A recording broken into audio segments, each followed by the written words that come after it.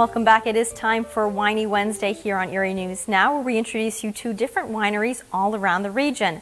And today we have Kris Kane with 21 Brix Winery with us today. Kris, thanks so much for joining us. A lot of events coming up for the month of September for 21 Brix Winery. Let's first talk about the wine club that begins at the first of the month.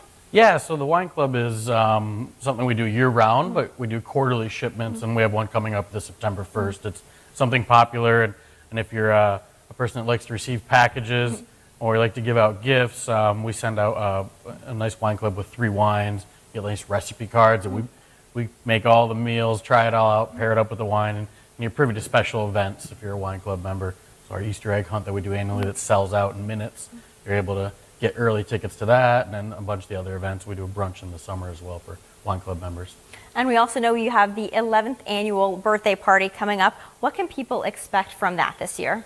Yeah, a fun time. I can't believe it's been 11 years already, but we bring in food trucks, we have Basil and Bones, we do live music, we have 2 different bands coming and playing throughout the day. The event goes on September 10th from 12 to 7. We do giveaways, we have giant 6-liter bottles that we do yard games, so if we have a giant, I would call it Pong type game with a soccer ball and cups, and whoever wins that, they can win prizes and giveaways. So it's just a good time. Usually the weather's cooperated for us for the past several years. We hope it stays that way, but just us to celebrate being there for 11 years, and really we give so much out to say thanks for us being alive still and people coming to see us.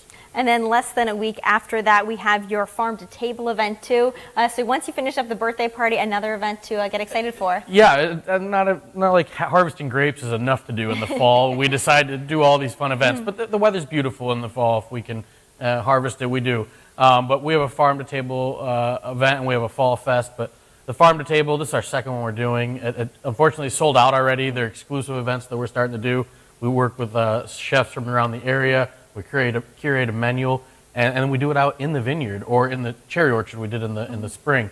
It's beautiful. The night works out, live music, and it's just a specially decorated table. It's a real intimate setting, and it's fun, and the meal is excellent. So is the wine, but it's a good time. And then let's talk about that Fall Fest event you have coming up on September 25th to round out the month of September. A lot of fun things with that too. Again, finishing out strong. We do this is our 6th annual Fall Fest. Work with a lot of local vendors. We bring them in and appreciating other small businesses in the area. They set up around our big patio, and people come in, and it's just and then we have live music setting. It's a good time.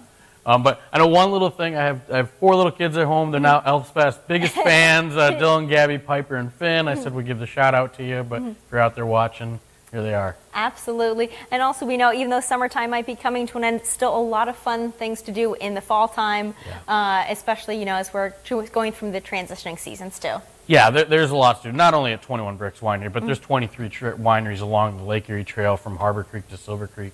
And it's a good time just to get out. Smell the grapes in the air, the hustle and bustle of the trucks and the farmers out harvesting their grapes. A lot of those wineries, you can see the background of the picking and the pressing. And it's just a great time to be out and about along Lake Erie Trail. Absolutely. Well, thanks so much for joining us today, Kris. Remember, you have many options when it comes to shopping local, especially when it comes to your wine. And for more information on local wineries, you can check out LakeErieWinecountry.org.